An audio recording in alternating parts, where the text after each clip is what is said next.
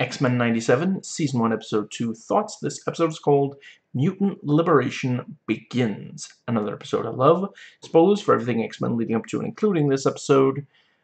The show is rated TV PG, so this video be, let's dive right in. So yeah, I really love the opening couple bits of Magneto saving regular human beings, and you know, yeah, it's a pretty significant, the display. It really does show that he is doing what he can to keep Charles' dream alive. And yeah, he helps the Morlocks, who, yeah, like literally they're already, like they're essentially unhoused, and the fascists still don't think that's enough. And yeah, there have been a number of laws passed, not only targeting minority, ethnic minorities and, LGBTQ plus people, but, yeah, the unhoused, sadly, a target for, these incredibly hateful people. Sadly, some of whom are able to actually pass legislation. And I love that Magneto, he's like using his, he's basically doing a reference to the end of the first movie, using steel to tie people up against walls and such. And Leech, yet again, being this innocent, and Magneto actually comforting him. And, yeah, love Magneto's entire, him trying to win over the X-Men in the briefing room, and, yeah, just silver tongue. And this, yeah, Jean pointing out, I can only sense honesty in this exact moment. I can't say if it's every minute of every day. And Scott, so certain that Magneto is, going to turn, which, fair enough, we've seen the show leading up to, the original 90s show. And, yeah, he straight up says, nope, full, like, Minority Report precog, we're gonna, check every minute of every day. I kind of love how casual Jean is when she, she holds up the Marvel Girl costume, and she's like, remember when we were on the blue side of the moon, and, I was possessed by a, cosmic entity intent on devouring all? And Scott was there, and it was not, just, yeah. I love comic books so much. And, yeah, I quite like Magneto and Rogue discussing the past. And I really, really appreciate that Magneto actually does allow himself to be arrested and agrees to the trial. And this, I honestly wasn't sure that was how that was going to go. And this thing of, they've got their rifles trained on him, and they're like, you should have thought twice, and then he uses the metal in the helicopters to show, no, I have control in this situation, not you. And yeah, literally, as soon as he's confident that the trial will be fair, and that this is what he needs to do to prove that he is trustworthy, he agrees without hesitation. He doesn't make demands. He just says, you have to treat me fairly. And that is what, the vast, vast majority of members of minorities, whether we're talking ethnic or LGBTQ+, yeah, that literally just want to be treated fairly. And, yeah, I love how every so often it goes to the crap, I forgot his name, but, the guy, the masked man. He's the man behind the mask. You know, and yeah, early on we see him building his weapon, and we see him arrive.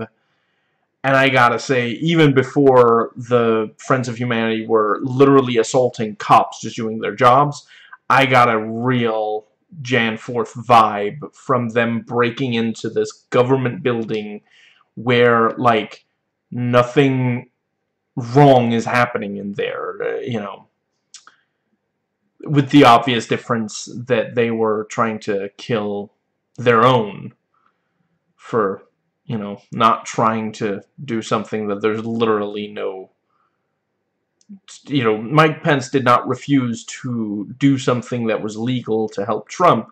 He just said, there's literally, this isn't even, there's no law here. There's nothing for me to actually do. I'd be, you know, yeah, create, you know, it would be a major step towards a dictatorship to just throw out votes. And let's see.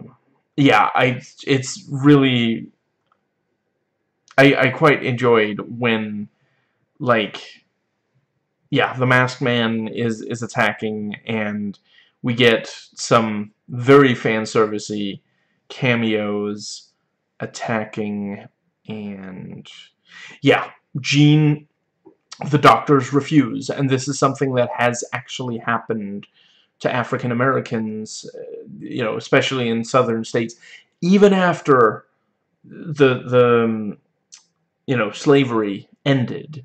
You would have white doctors refusing to operate on people of color. And let's see.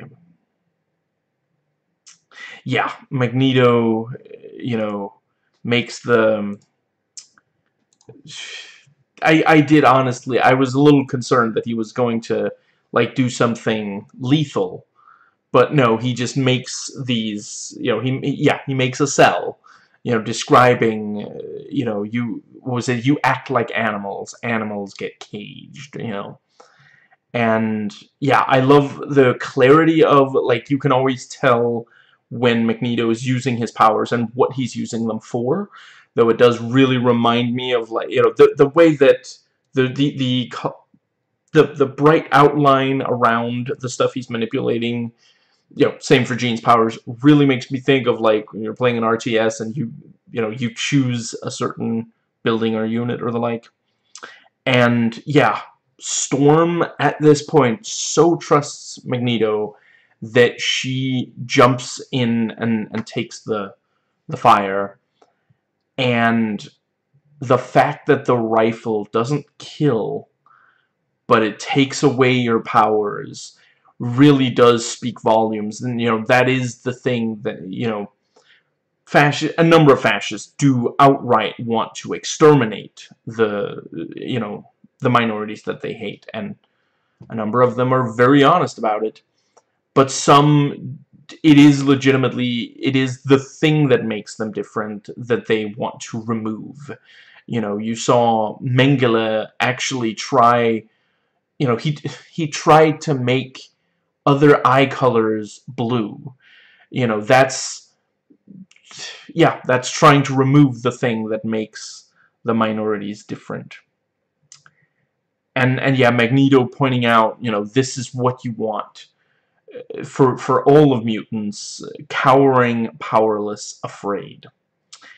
And, you know, when Magneto took the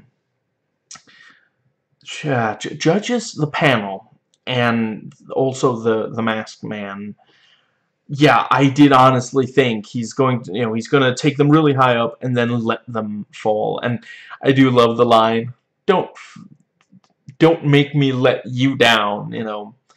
Very poor choice of words.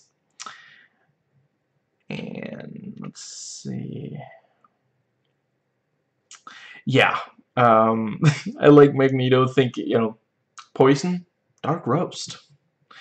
And Jean does give birth, and the baby is named Nathan, which, yeah, Nathan Summers, I just want to make absolutely certain that I'm thinking of the... Yes.